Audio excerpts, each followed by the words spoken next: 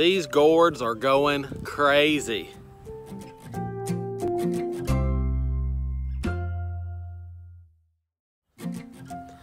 What's up, YouTube? Welcome back to Horticulture Geek. I'm Ray, and I'm glad you've joined me here today. Today we are working on a special project. As you can see by the title, we're growing gourds for the Lord. What is that? What does that mean? Well, we are currently at my church where my family and I attend. And some of you, if you've watched my videos before, you know this. My wife and I work with our children's ministry program. And I decided that one of the things we could do this year was bring gardening to the church for a lesson. And at the Baker Creek website, rareseeds.com, if you've never ordered from there before, they had bowl gourds.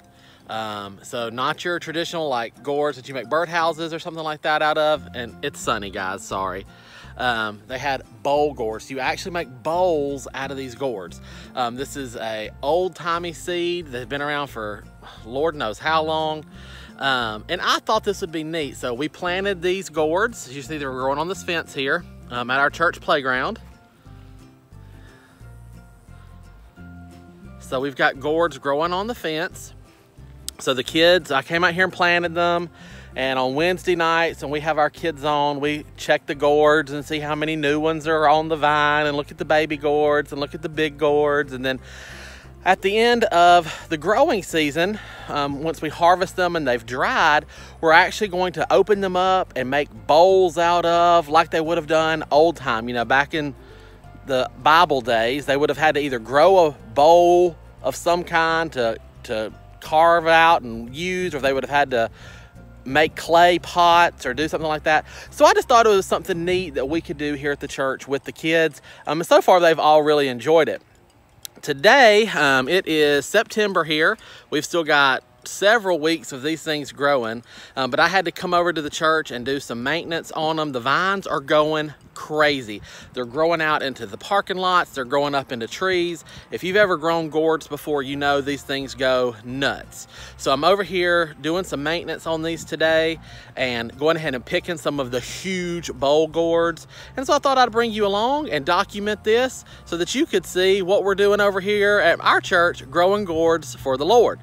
Now, let me flip this camera around and I'm gonna show you what I'm working on. Okay, so right here is where the gourd vine is planted. I planted it right here. There's a little opening between some bushes. And it has taken off and grown all the way to the end of the fence row here. It was growing up into this crepe myrtle. I've already pruned it out. And look at this, it just keeps going. It's growing up into this crepe myrtle and bush over here. And it's just going. It's just going. And it's stretching all the way down to over here. And look at these bowl gourds, guys. So here's one in there. And here's one in there. Here's a big boy hidden down in here.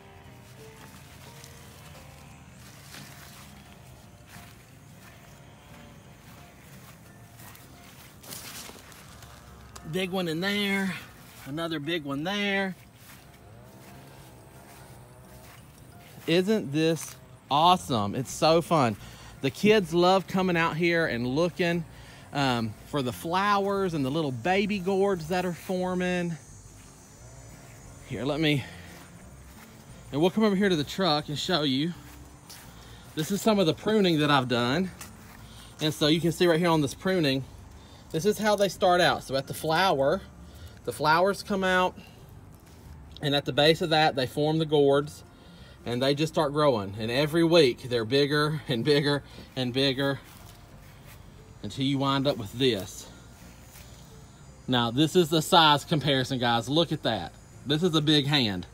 That's a big gourd. I mean, you can see my pruners here. Isn't this crazy?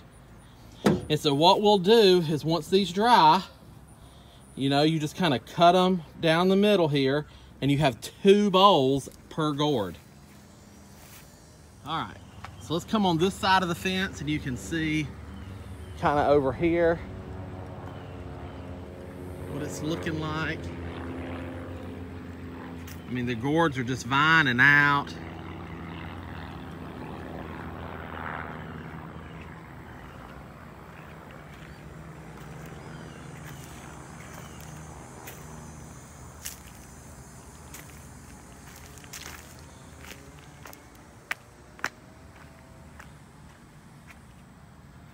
And you can see they're taking off into these trees. And so what I'm gonna do is I'm gonna come in and I'll prune it here just to kind of get it out of these trees, because we don't want it growing up into the trees, because then if it gets tangled up in the very tops with gourds, then you know that's gonna be hard to get out. So I've just got to prune these down out of the trees. So I think I'm going to grab my pruners and finish on my little pruning job, and we'll come back in a minute.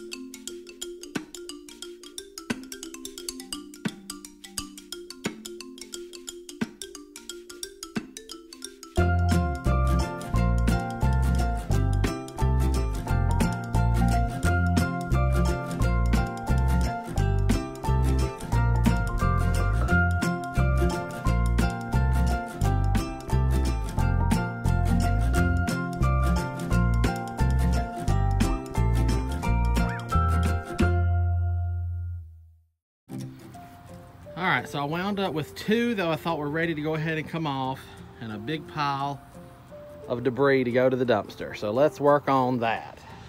Okay, so that is sort of wrapping this video up. I found two bowl gourds that were ready to harvest, and I've brought them inside to our, oh, there's a leaf on me. I've brought them inside to our children's ministry storage room. It's a cool, dry place where they can finish drying up, curing, and getting ready for the chop, to where the kids can make their bowls. So I think this is going to be really neat. And this is just a great example of how you can use your time and talents to benefit other things. For me, I'm using my time and talents to benefit the Lord. I would encourage you to do that. I hope all of you that watch this video have a church home and feel called to use your time and talents to help your church community or your religious community. This is so simple. And I also do the planters and stuff like that around our church. It's easy stuff to do, guys. If you have a green thumb, if you like to grow, work with your kids at your church.